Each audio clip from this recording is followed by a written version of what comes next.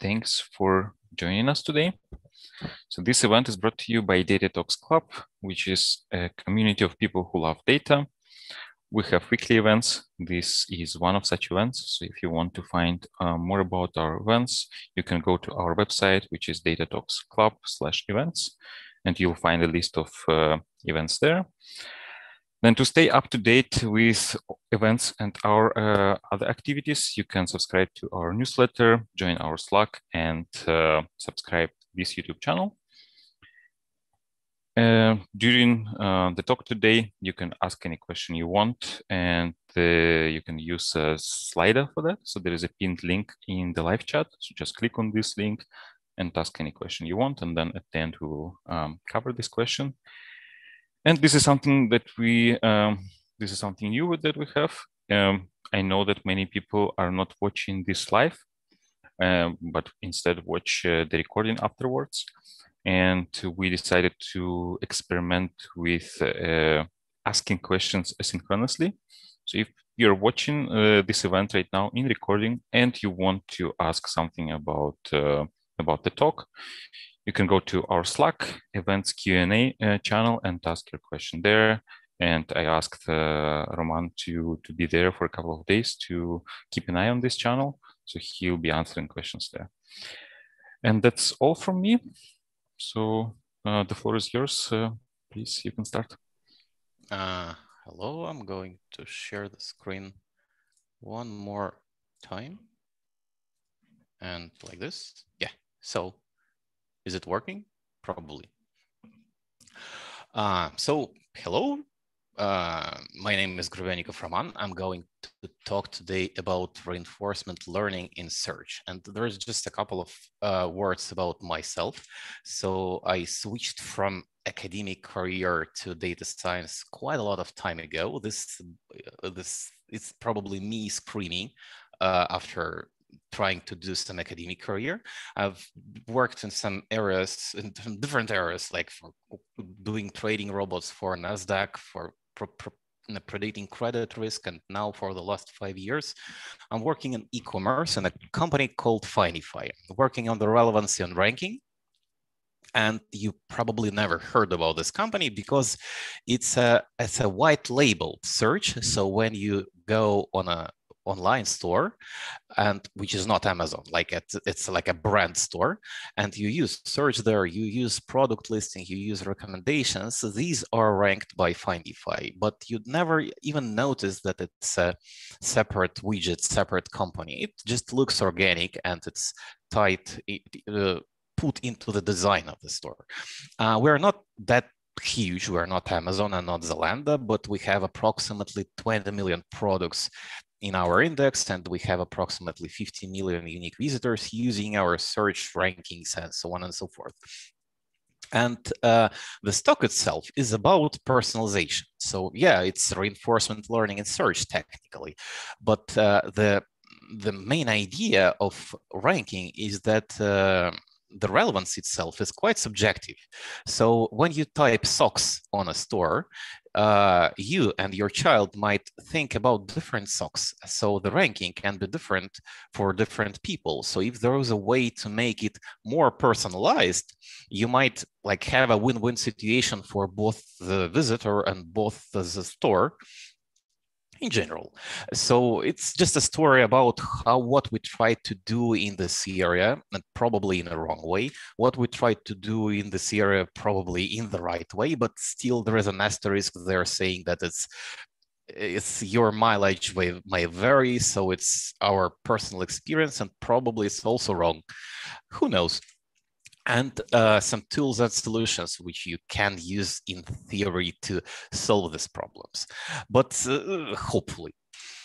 But when we're talking about ranking, we need to understand that it's not only about search in e-commerce. Ranking is a very general idea, general thing to observe everywhere in the internet. So it can be search. You type the query on the search engine or on a store, and you get a ranking of products. but you can have no query at all. It can be just a list of products on the store. Sorry, most of my slides are e-commerce focused because, like, why not? It also can be a recommendation widget. The ranking of items in the recommendation widget is also quite important. It can be a news store, a news blog, or just a news website. There can be just zero context in general, but there can be ranking. And the current state of ranking for different areas, for recommendations, for product listings, for news listings, and for search are three completely different worlds. We, for this talk, will be mostly focusing on search, but the ideas which we're going to define and discuss are quite generic and can be applied to any other area. For example, to recommendations with just minor modifications, but you need just to understand what's going on there. How can it be applied? And when you're going to search, for example, you have a website and you have a search which returns a list of products, and how these products are ranked. You're probably not tuning it directly inside of your Elasticsearch tool, but probably it's ranked by the BM25 algorithm. And if you go to Wikipedia or Google and see what is this BM25, sorry for this scary formula, you don't need to understand it, but the main important thing is that the whole formula is mostly focused on the term frequency, like on a word frequency. What the word frequency for in the query? What's the word frequency in the document? How do these word frequencies intersect with each other between the document and the query? How many words in the query itself, and so on and so forth. But it's still focused on term frequencies. And but sometimes, and usually this sometimes means almost every time, ranking only by BM25 might be quite an odd idea. So I just got on Zalando and typed jeans here, which is like, why don't I just type jeans on Zalando? And I get 16,000 types of jeans. I'm not going to scroll over 16,000 products. I'm interested in the top maybe 5, maybe top 10. And usually in these cases, this top 10 products will have the same BM25 score. And you don't know how should you rank them because it's just here jeans and the title's jeans. So what we're going to do with this ranking? And that's a histogram of click positions for Findify across all the different stores we run. And you might notice that most of the clicks, like half of all the clicks, are happening within the top 5 positions. It can be different for different verticals. It can be different for different areas. It's not maybe different for news blogs and so on. But still, top queries, top items collecting most of the queries. And here is just a desert. No one goes there. It's just we got spoiled by Google that if the relevant item does not exist in the first 3 results, it doesn't exist ever. We just have some better things to do in our life than just scrolling the search results. And the second page just doesn't exist usually. For Findify, it's approximately 5% of the visitors visiting the second page. So it can be just disregarded in general. And if you're in e-commerce, or if you really care about the customer or the visitor journey on your website, on your store or whatever, you need to know that the focus of the customer is very fragile. It's extremely easy to lose a customer if you provide him a bad ranking. No one will scroll down. Probably the visitor will just close your page and leave, probably forever. So we need to focus on the top something products to be really relevant. And if we're smart enough, we might define the idea that why don't we rank not only by this, like a text relevancy, but also introduce something else, which is more domain dependent, like number of clicks on the item, which is quite a smart idea. So for example, we have 3 products here with their BM25 score is quite close to each other, but the popularity, the number of clicks is absolutely different. So we might combine it together and get another score on top of these 2. And we might assume that even if it has a bit lower BM25 score, but more popularity, it should be ranked like higher. It seems like a wonderful and interesting idea. in theory, but we are not going to stop on this. Why don't we just, we know that it can be improved even with this particular number of clicks here. We can add more constants to tune to get a better ranking. It's a wonderful idea. And then we can also add page views, purchases, cards, computed over the windows of different time frames. And we get more context to tune. And then at the end, we'll get something very, very complicated. And it means that it's just very fragile and you need to tune a lot of constants to make this formula fit the real world and to improve the situation in the real world. And it won't work if you put parameters randomly. So it means that it needs training. And we're coming into the area of learn to rank. Learn to rank is an area of machine learning which is focused on ranking problems, because ranking problems is has some very specific use cases and error functions and algorithms that can be specific to this area.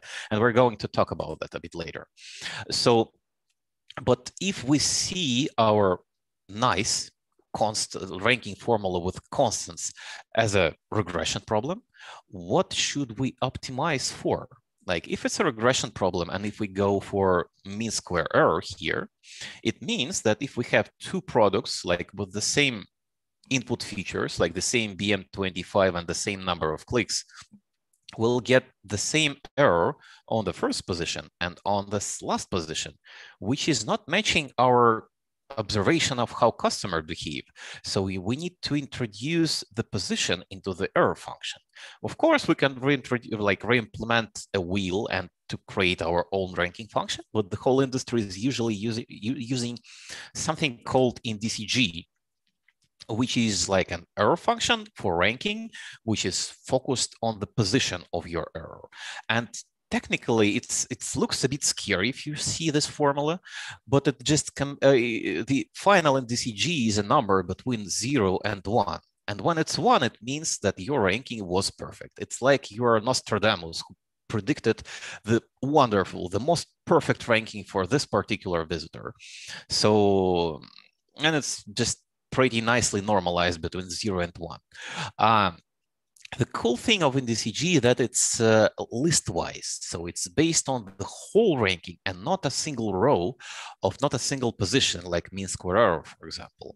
And it takes the original ranking and tries and compares it with the perfect ranking. Original, for example, here, like original ranking, we got a click on position 2, and probably in a perfect ranking, if we had a crystal ball to predict the future, this item should be ranked first because it was clicked in the future. We just made an error ranking it second. So that's NDCG. And the cool thing is that you're focusing on the NDCG. There's quite a lot of tooling for applying it to your learn to rank models. It's implemented in XGBoost, like a pairwise NDCG thingy, also in LightGBM and CatBoost, and you can just take your feature data, mark it with the query data, throw it to XGBoost and get a model and get some sort of results. If you are on Elasticsearch, you can even have like an Elasticsearch LTR plugin to automate some of the things for you if you want. But still, if you start observing how customers behave when you show them better improved ranking, you might wonder, or you might notice that not all items are made the same. This is a histogram for one of our stores of a number of clicks for different products. So this axis is just the product ID. It's just sorted by the frequency. So you see that there are some hot sellers here, and I don't know how to call them, cold sellers. And not all products are equal. And your model will probably notice, okay, hot sellers are really hot. They're really being clicked. They're really being sold. Let's sell more of hot sellers and cannibalizing all the cold sellers. So it's like winners will take it all and losers will lose it all, which is pretty logical for the machine learning model, which is based its ideas on the product popularities. But it's not that perfect for your business, because usually the hot sellers might have lower margin and you don't want to promote your hot seller. They're already hot, but probably the margin, the most of amount of money lays somewhere here in the losers, because they're probably high marginal products. Like you're not selling, the hot seller might be, no, I won't be able to make an example on the spot, sorry. But still, you got it. And then like a welcome to model bias. And so we right now produced a ranking based on our machine learning model, and the ranking based on the past clicks. This ranking is fed to the customer, which influences his behavior. Like she doesn't know what she or he going to click on, but before the ranking was examined, but the position of the click is influenced by the ranking itself. And then we collect the clicks again, retrain our model, and repeat again and again, just feeding your ranking into the model back and forth. And once we observed an interesting thing happening on one of our stores when we enabled personalization on them. So at some moment that we just switched the toggle of personalization and like conversion went up, but in time on each step when the model was retrained, it started degrading. So at the end, it was still better than at the beginning, but still this degradation pattern was quite common for a lot of merchants. And we were wondering like why it's happening. We're all doing everything in a proper way, but it's still degrading. And the reason is probably that we poisoned the training data with the model itself.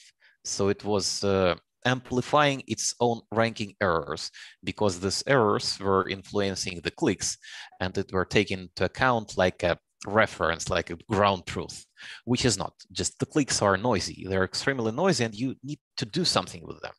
But it's not the only problem with the training data. It's not the only bias you might find in the training data of your clickstream. The second one is a position bias. And that's the graph of click position for Findify for April for top 100 stores.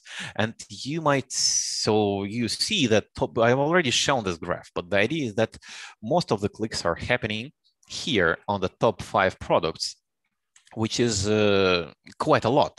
And once we wondered like how really position bias influences customer behavior. And we did an interesting experiment, like an A/B test between 2 segments. One is our default ranking for search, for collections, for recommendations. And the second one is the same one, but the first page is shuffled. Like we randomly shuffled, absolutely randomly without any smart decisions. And so the click position histogram, do you see any difference, Alexei? That's the problem. We also, like, there is a slight difference on the first position, but people are still clicking on the first position, even if the ranking is the total garbage. Yes, they're clicking not as frequent, so they just leave if you show them bad ranking.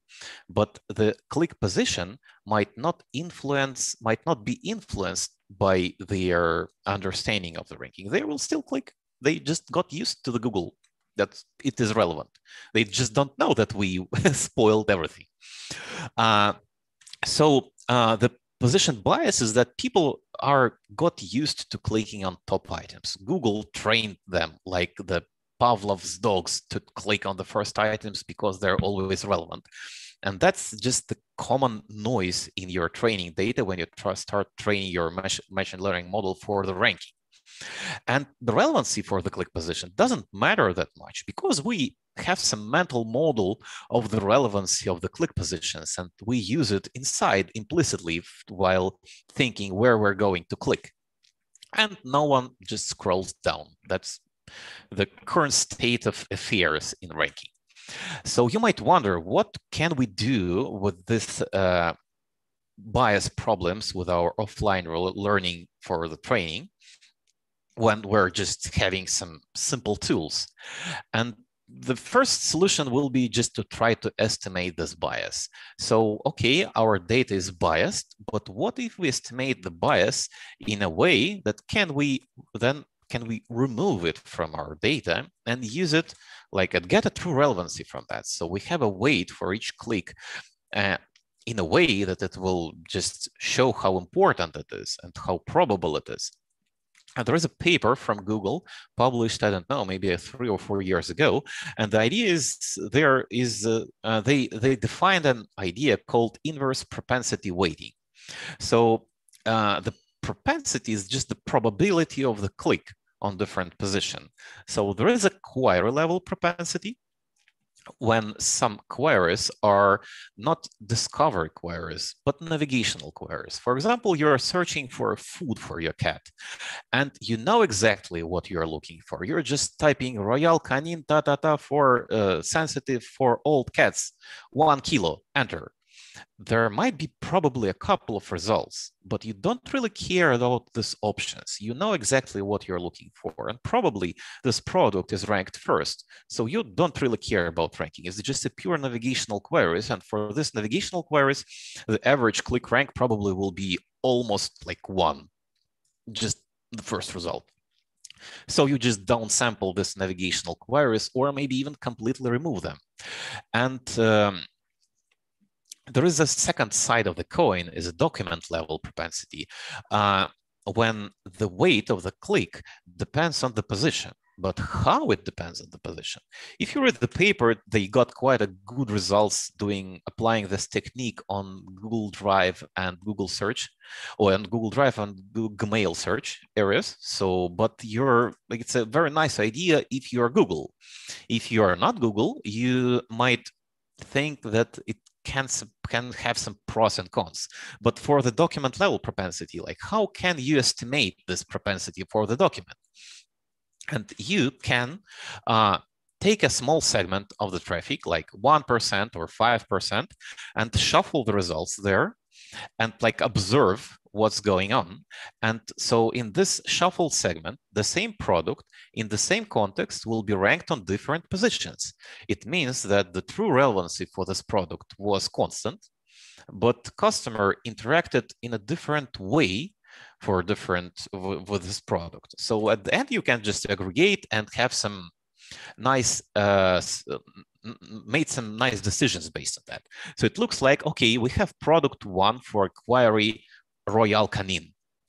And so the product 1 for this query had like 10 clicks on a position 1 and only 1 click on the position 5. The same for product 2 for the same query, for product 1 for another query, and so on. But it still looks like a decaying thing. And this decaying thing is not dependent on the relevancy, because relevancy for this particular product should be constant for this query, because it's the same product for the same query, but just displayed on different positions. Then you can like make it relative and aggregate, and at the end you got some sort of a click probability based on the position, considering that these clicks doesn't depend on relevancy. So this is technically our propensity that we can use for the weighting of our clicks. So it means it means that each click, so the click on the first position is not that important from the propensity perspective, because the probability of this click is quite high. But the click on somewhere in the middle of the ranking is much more valuable and has much more weight based on the propensity which we just estimated. But still, it's a wonderful idea, but it has some pros and cons. Because this estimation depends on the context, because this probability of click might not be constant for the whole store, for the whole queries, or maybe it should be constant for search and collections and recommendations. Probably it's different. Maybe it's different for different product collections or different search queries. And the more contact queries, the more contexts you have to compute this propensity, more data is needed. And more data is needed, the more the need. If you don't estimate it properly, or you just decide to estimate only a single propensity for the whole site, then you might accidentally introduce yet another algorithmical bias, and who knows what will happen if you leave it as is. And also, if you need to shuffle your search results, shuffling is an expensive operation. Expensive not from the computation perspective, but expensive through the money, because shuffling will bounce some customers from your store. So if you shuffle 5% of the traffic for 1 month, it means that you will somehow reduce your sales in some minor amount of money, but still it can be noticeable from your top management, and they might not be that happy about that. But for Google, it's another story, because they were focusing on Google search or Google Drive and Google and Mail search. So you're not going to close your Google Drive because the document was ranked on some weird position. So they're fine. But we're not Google. We cannot afford it because we're on e-commerce, and each bounced session on search means lost money. That's a sad story. But as our production training data, the clickstream coming from production, is biased, what can we do? And debiasing this production data is hard. Why are we so locked on the offline learning? Why don't we switch to something better, like for online learning? And so welcome to the reinforcement learning. There's a process of having slides in HTML. You can put GIFs there. So the reinforcement learning is literally consists of 2 stages. The first stage is explore. You poke with real people and see how they react to your interactions. So if you're talking about ranking, you rank by popularity, rank by price, rank by review count, and see how customer will behave and react to this ranking. And then if you collect enough knowledge from the explore stage, you start exploiting it to use it to get some better results. But you need to define what is better for this particular reinforcement learning system, because it's the core of the thing is how you define reward for the system. And all the reward stuff and reinforcement learning goes back to the problem of multi-arm bandits. And multi-arm bandits, it's just a slot machines in casino. Like a single arm bandit is a single slot machine, but you have a row of them, and that's a multi-arm bandit. You're playing on this multi-arm bandit, and you don't know the winning probability for each machine. Your goal is to maximize the amount of money won. So you start throwing coins randomly to different slot machines and start writing down your estimation of the winning probability.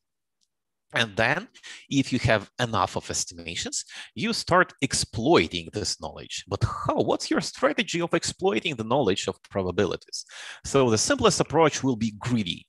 So you have an average winning rate of a slot machine, and you only play on the single slot machine with the highest average winning rate.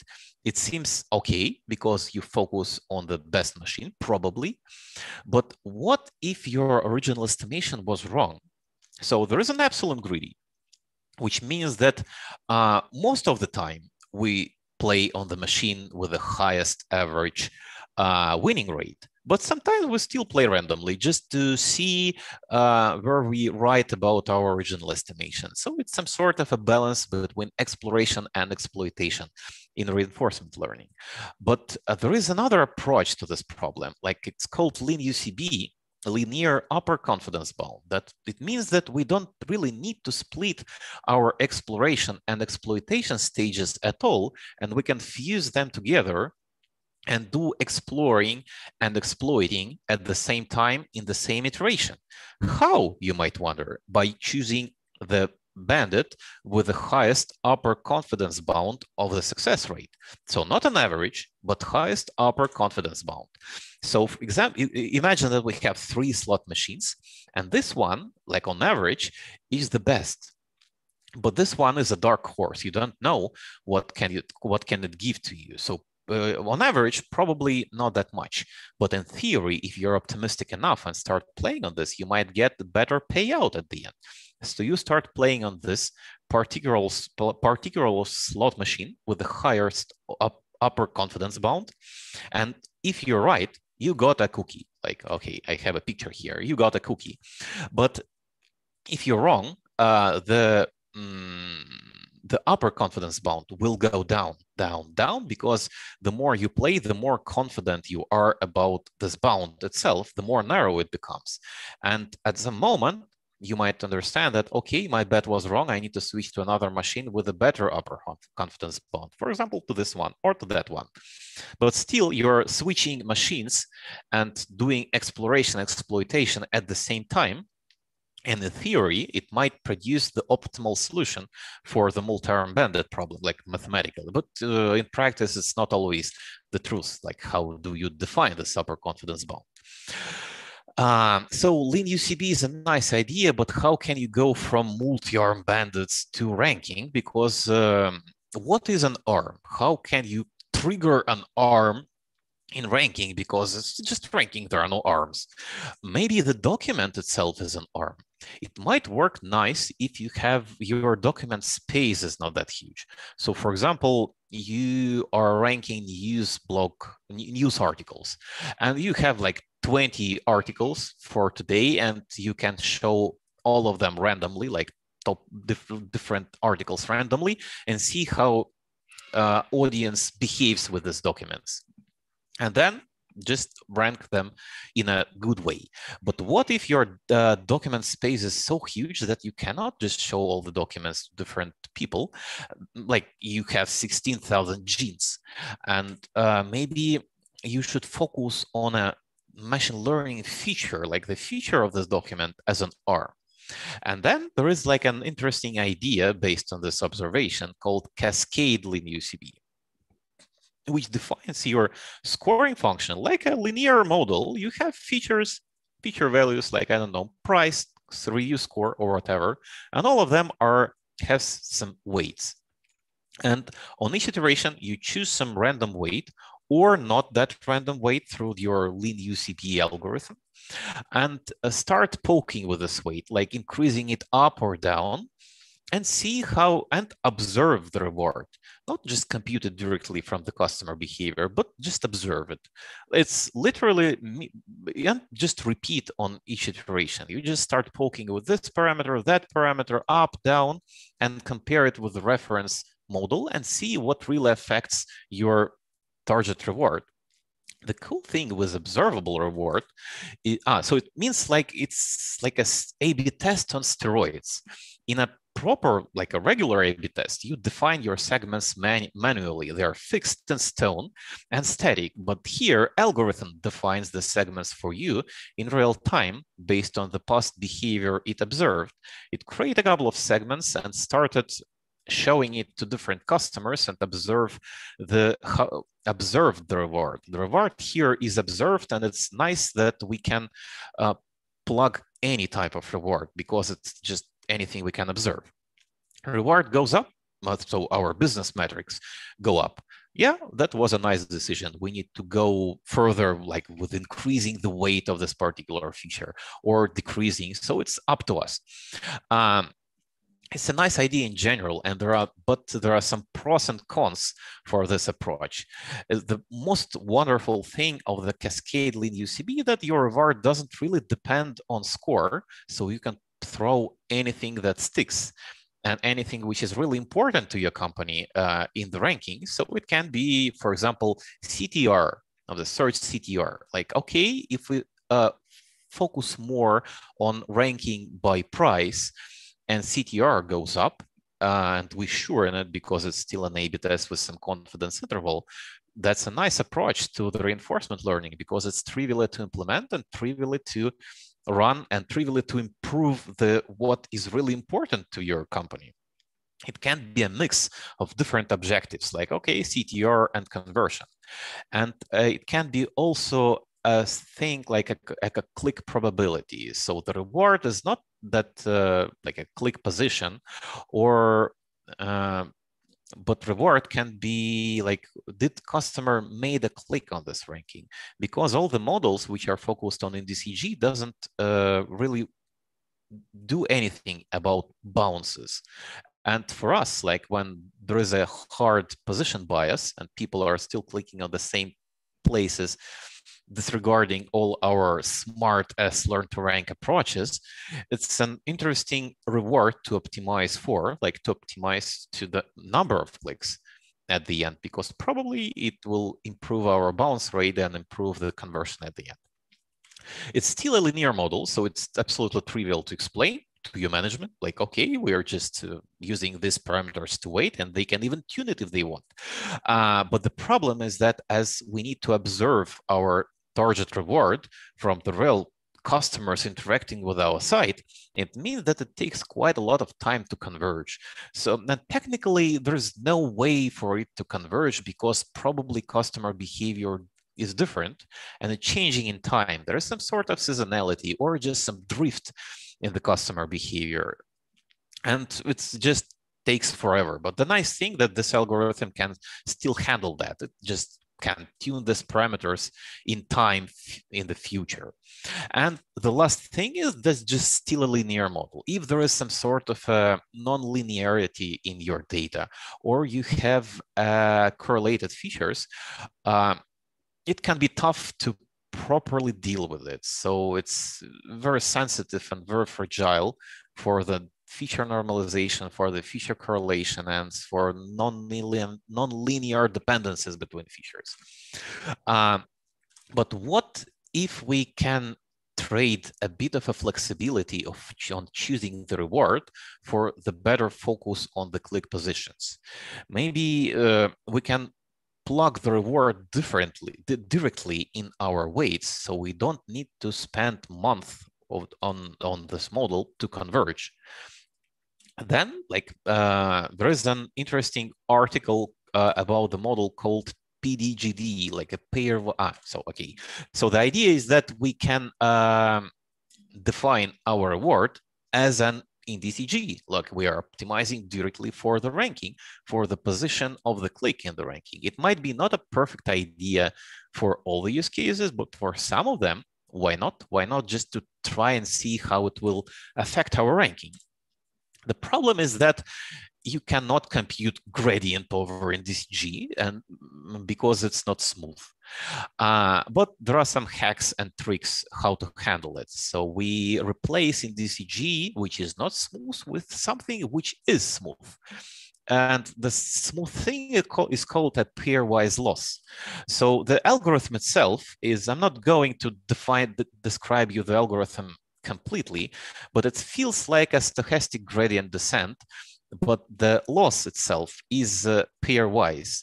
The pairwise means that we receive a click from our customer while over the ranking we produced, and we use the position of the click to directly update the weights of our ranking for each click iteratively. Yeah, it might drift a bit in time because there is a lot of noise in these clicks, but the cool thing of this model is that it quite nicely adapts and much faster to converge in general to optimize for the reward. I mentioned that it uses a pairwise loss as a replacement for NDCG. What's that? So if you're training a linear regression, you're focusing on mean square error. So you can see your ranking as like a list of, like you have a list of 5 products and you got clicks on 3rd and 4th. So your ranking formula produced like the score of 0.61 for the product 3 and product 4 like 0.20, but we got clicks on these positions. So our feedback to the model means that, okay, you was wrong. It's not 0.61. It should be 1 because there was a click and you were wrong. So you compute the mean square error between these numbers. But what will happen if, what do we really care about the absolute value of this number? Because we don't really care if it will be 0.61 or 161. It can be like 181, 179, 161 at the same ranking, but the absolute values of the score is different. What we really care is the relative difference between the score values, the ranking values. So for this, the same situation, we really do care that the score of product 3 should be more than the score of product 1. We don't really care about the absolute value. We only care that it should be more. So it should be ranked higher than the product one because this got click and this got nothing. So that's the pairwise loss, which is used to update the weights for each click. So it's you literally just drifting in a space-time, updating features for your linear model in real time. In practice, it means that you're much faster to converge because you don't need to observe something which might happen or might not and get it in some confidence. You just update your features like right here. But the problem is that you traded the convergence time for the flexibility of choosing the reward. So it's focused on NDCG. You cannot put conversion there or CTR. And that's like a sad thing for some situations, but it's still nice that you have an options to choose from. It's still linear model, so it's easy to explain. So it has the same issues with the linear model as our previous Cascade LinUCB model, but now it's more real time and not trying to observe anything. It just improves in real time right now. But as we're ready to trade off some of the flexibility of our models for the better quality for the NDCG, we can also trade for the linearity. So for the model to be linear, we can go non-linear and use something more smart. There's an interesting article from Amazon about the way they do ranking right now. It's quite a fresh one, maybe half a year old. And for the people who ever tried to train a recommender system, they know that it's like a trendy thing in a recommender system for the last 10 years is matrix factorization. And for the matrix factorization, it's like they took the idea of matrix factorization and applied it to the ranking. So they're not trying to compute this mean square error for recommendations. They like plug pairwise loss to your matrix factorization in a way that and make it online. So you generate an items like candidates, you receive the feedback from customers, and then you update your matrix factorization model based on the pairwise loss of your feedback. And then you can use the factorized matrices for items and users to make further predictions about your ranking. So it's like combining all the good things and all the nice ideas from different papers together into a single super complex model. For people who never saw the matrix factorization, that's a diagram like drawing like I'm retarded, sorry.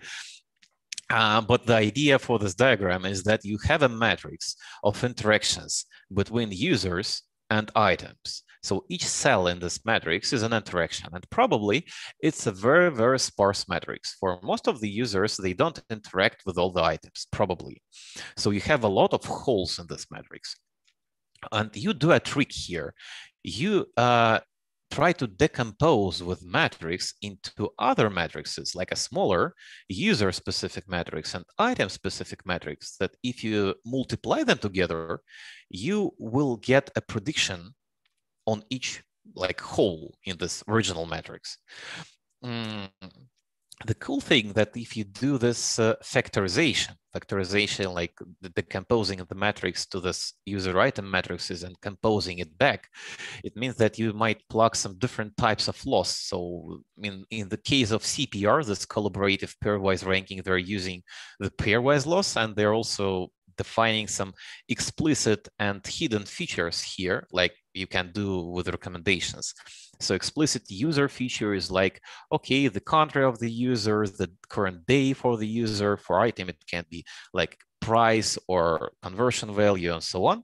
But weights for explicit features and the hidden features are trained in the process of matrix factorization. So at the end, you will get just a perfect prediction which product should be ranked how for different users. So it becomes really personalized. Of course, you can make this Cascade LinUCB model personalized. These features cannot only be linked to the product, but also to the customer itself. Like, okay, is it a returning customer or not? Does this customer sell this product or not? It doesn't really important, can be still personalized. but it takes the CPR model takes the personalization on another level. So it's much more nonlinear and much more sensitive to behavior of the customer. So in practice, the math behind CPR is a bit more complicated than for the other other solutions I spoke about. And it's still focusing on pairwise loss. It's not focusing on the bounce rate or some business metrics. And for me, it's not really clear how you can combine it in a way that it can more focus on the business features and the explainability. Yeah, you know, it's a metrics factorizations. Good luck in explaining how you factorize matrices to your management. So that's literally the state of reinforcement learning and learn to rank. The main maybe outcome of the talk is that there is no single silver bullet for different models. Different models have different strengths and pros and cons. And most of the research is focused on NDCG. And for my opinion, that you shouldn't really focus on NDCG that much, because NDCG is not really a business metric.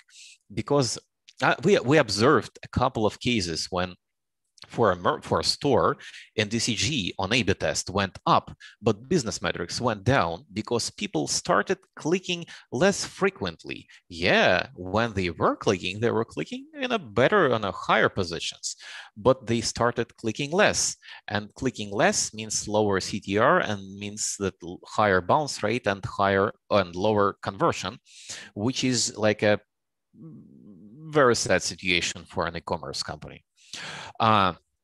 So focusing on business metrics is quite hard, but you still need to keep it in mind when building a recommender systems and not follow the hype of NDCG optimization, because it can be still a hype.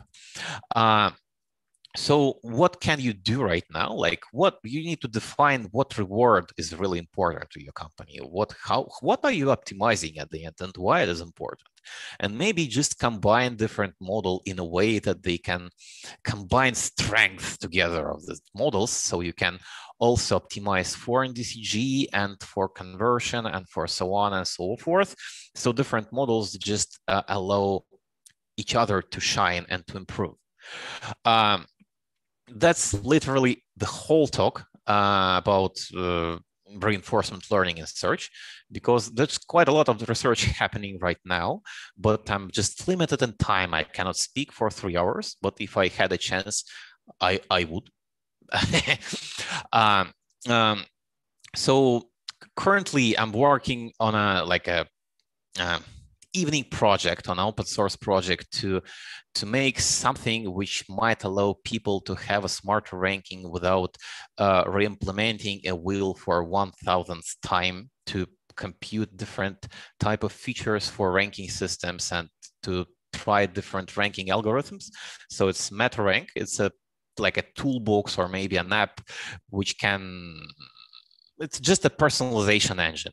It takes the feedback from your store, from your website, like clicks, what was displayed to the customer, how customer interacted, where it clicked, what it searched for. And then it somehow aggregates it, prepares the features, and you can define what is really important to your ranking. The product is in a super early stage. You can maybe ask some questions and poke with the code, but don't run it even on staging, because it's the tests are green here, but don't trust tests here. That's still broken. So that's my current area of interest, make ranking more affordable for real people without without PhD, like for regular people. So that's all for my talk. Slides are available on my site. It probably will be shared somewhere in the channel. It's me on LinkedIn. Follow me on LinkedIn. And the MetaRank is itself on GitHub. It's completely open source and broken, but you still can poke and read some docs, because there are docs. That's all. So you can ask questions if there are questions, and I'm not sure. I don't have a Slack open. Hi. Yeah, thanks. So can I take derp learning for 300? Yeah, derp learning 300. So okay, go for it. Yeah, so thanks a lot. Yeah, we have actually a couple of questions in Slido, and I want to remind if you are watching it live right now, there is a pinned link in live chat. You click on this so you can ask a question, and there are already 6 questions. So if there is a question you want to ask, you can just upvote. And yeah, so I think we can start with the most upvoted one. Are there any extensions of UCB which could include environmental factors or variables? And do you recommend other easily explainable reinforcement learning algorithms for this purpose? Environmental, what does it mean? Like environmental, like the weather? Well, I guess not. But let's say disregard environmental, but include like all factors, variables that you have about user behavior or basically any features. It's still a linear system, so you're free to choose any features you want there. So it can be specific to it's the most easier thing is to throw something from the product metadata, like conversion rate for this product or price or whatever. But still, it can be from another scope from the customer, or it can be from the scope of query, like, okay, a feature number of words in the query. It's not scoped to the item, or it's not scoped to the user, or it can be a combination of both. Okay, we are trying to score a product for a particular query, but does this product title contains the query, for example, or product tags? So it's up to you. These models are itself quite generic, and they're not focused on the exact feature values. You can throw anything there, even temperature outside, which is quite cold. It's up to you. So you can actually include the environmental variables in any sense, right? Including temperature outside, because I think like for e-commerce it can actually matter, right? Probably yes, but we never tried. So I won't be able to answer this question. Okay. Maybe this is something you can add to your backbook. For the next talk, definitely. Yes.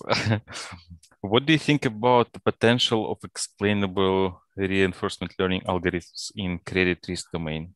If you've ever thought about this. I thought, like, because explaining what's going on is also an interesting area. So I got a feeling that the more complex the model becomes, the more hard it is to explain what's going on.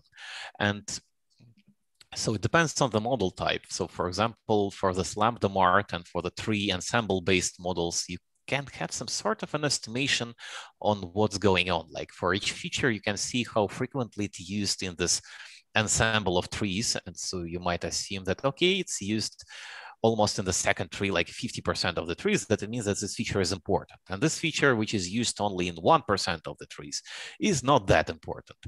But for matrix factorization, good luck explaining it. So there is yet another approach of explainable machine learning, that you take your complicated, nonlinear, crazy model and build an imposter model based on that. Like you took a regression with the same feature parameters, but just this regression is straight on the output of your model. Probably it will be not that good in general, but it would be good enough to understand what features are really important for your model. It won't catch non-linearities and so on and so forth, but still you will get an overview, like, and a feeling about what's going on and what's really important. And there's always like a way to do YOLO style discover of feature importance by removing features from the model and see how it behaves. So it's up to you. I really like the approach of building an like imposter model for just for the explainability. You cannot tune this model because it's just a copy, but still it's enough to be understood. like what is important. But it's still, as a linear model, it can have problems with explainability if there are correlated features and so on. So it can be not a regression, not a linear model, but like a tree ensemble model, but which is still somehow explainable, but good enough on handling correlated features. So this question is also interesting because in credit risk scoring, when you make a decision if you want to reject somebody or like give a loan to somebody or not, you have this feedback loop you were talking about, right? So for people you reject, you don't know how they would, like maybe they would have actually paid back the credit. So if there is any maybe research that you came across at some point that tries to address this problem, because I imagine it's in a way similar, except that feedback loop is a lot longer than in search. Yeah, the good thing of e-commerce is that the feedback loop is quite narrow. For credit risk, it can take a year until person decides not to return the loan. But I'm just out of business of credit scoring for the last 5 years, so just not following the research on that thing. But I remember there was the discussion on this DataTalks channel about that, like in the previous week or something. Okay. Yeah. How to measure how many customers we lose when we experiment with different rankings? Because there is like when we do this exploration, right? When we try some random stuff, we inevitably lose people. So how do we measure how many people we lose?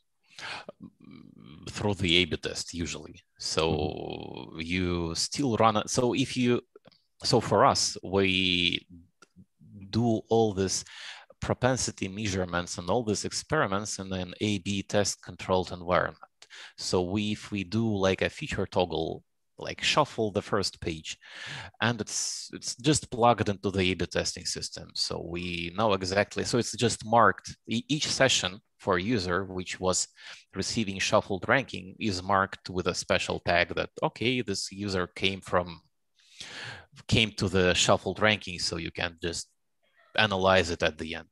So like A/B test as usual. Like estimating how much, it depends on the vertical. It depends on your customers, because for me, like we have hundreds of different large stores on our platform, and there are now 2 similar stores. It's all different. So it can be 1% drop for one store, and it can be 50% drop for another, because the feature of search and the feature of ranking, like the why is different. For some stores, it's just pure navigational thing. If you're buying food, you probably buying the same food once every week. So you are not going too much of a discovery when you type your the milk name in a search box. So for these cases, maybe it won't matter at all. But if you're selling clothes or something with like customers don't really know what they're looking for, yeah, the cost can be quite high. So you can just have a small segment, which can be, and your destruction strategy can be not as hard. Like, okay, you take 5% of the traffic and reduce the conversion for 3% out of this 5. So in general, it's not that high. The blast radius of your tests. I'm wondering how would you convince the management to go for this? I imagine it's pretty difficult to say, hey, we're taking randomly 5% of our users and we, on purpose, we make the rankings bad so we can see how they react, and we will lose money, but yeah, we want to do this. So how do you sell this to the management? You can say like, okay, we introduced the bug accidentally and the ranking was shuffled for 5% of the traffic for 2 weeks. Sorry. But we found an interesting thing in the spoiled data, and go for it. But it's up to the management. But on average, if the blast radius is not that huge, that should be fine. Mm-hmm. So don't ask for permission, ask for forgiveness. In some cases, yes. Okay. But still, if you focus on conversion in general, it can have some random fluctuations in time, even for large stores. So if you go down for 0.01%, and you even can measure it, but still it fluctuates for 1% up and down each week, it's just a noise. So you don't lose a lot of money. And if you measure the conversion precisely enough that you know that, okay, we're probably going to lose 5% for the whole segment, but the segment is quite low. You can even multiply the conversion by the value of the customer. So you can even have an estimation of the money you're going to lose on the store on this experiment.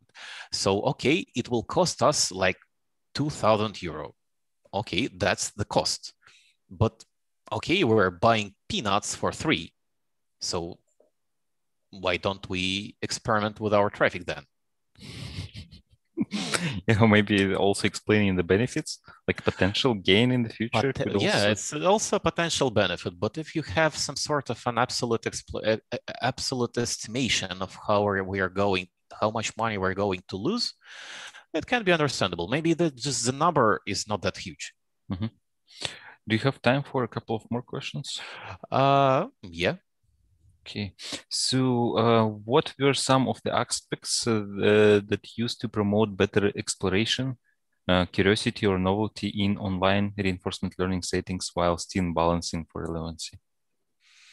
I'm not able to find where you're reading these comments. Okay, so let me. It was really hard for me to catch it. Oh, yes. Yeah, questions. Okay. So this is the highlighted question. Where were some used to promote better exploration, curiosity, and novelty on the land?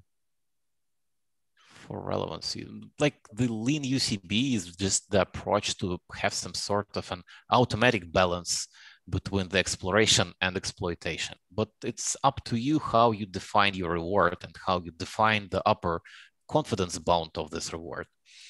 But there are some algorithms about that. So, like this. Do you have any experience with using reinforcement learning for time? I guess it's time series, or I don't know what time data set is. It's not really important. If your agent can interact with you, so it's not just your observation. So if you're receiving a time stream of purchases happening on the stock market, probably you won't be able to interact with this market in a way that you can see how it reacts, because the market is huge and you are so small. But in some cases, if you can interact and you can see the reaction, like, why not? It's not really tied to the time, or it's like a time data set or not. So it's just if you can observe the reaction, if you can poke your system with some stick and see how it reacts, why not? Okay, so it can be anything, can be time series or anything else by beginners. Yeah. Okay, reinforcement learning is getting popular these days, and I think it will be even more popular, and it will be the most popular algorithm in 2013. So what do you think about this? Probably. Agree, disagree? In 2030, there can be yet another hype algorithm. Okay, so something else invented. Like now, it's like deep neural networks. Just throw PyTorch on it until it sticks. Okay, so we will see in 10 years, right? Yeah. So what loss to use if flipping products ranked 1 and 10 is worse than 1 and 2? As most users click on top 5, this seems more relevant than pairwise loss. So it's not more about flipping, but more about the relevant difference in the score. So if we're talking about pairwise loss between product 1 and 10, we should just be sure that it's just product 1 is ranked higher than product 10. We don't care about the absolute value of the scoring. So for 1 and 2, it's hard to define pairwise loss just for a couple of products. It's just like you need to have a list on that. You're computing pairwise loss over the list of products and not just over 2. So it's just hard for me to answer this question. Like you can use any loss you want, but like in the industry, it's pairwise loss is quite popular. That's the only thing I can say. But you are not really tied to the pairwise loss. If there is something better, go for it. Like, but I'm not that smart to implement my own collaborative pairwise ranking with some yet another type of loss, because there's just too many integrals there. Yes, thanks everyone for asking questions. And I want to remind, if you're watching this in recording, now you can ask questions in the events Q&A channel. So just go there, ask your question there, and Roman will keep an eye on this for a couple of days and will answer the questions. And also, maybe if you want to talk about some of the questions that you asked today, but want to get some more in-depth explanation, maybe feel free to go there and ask your question. And thanks, Roman, for coming today, for joining today, sharing your knowledge with us. Thanks, everyone, for joining and for listening in, for watching and asking questions. And come on Friday, we will talk about interviewing. So, yeah, that's all for today. Thanks again. Thank you for the invitation. Yes. Hopefully I will speak about something else later. Yeah, we're looking forward.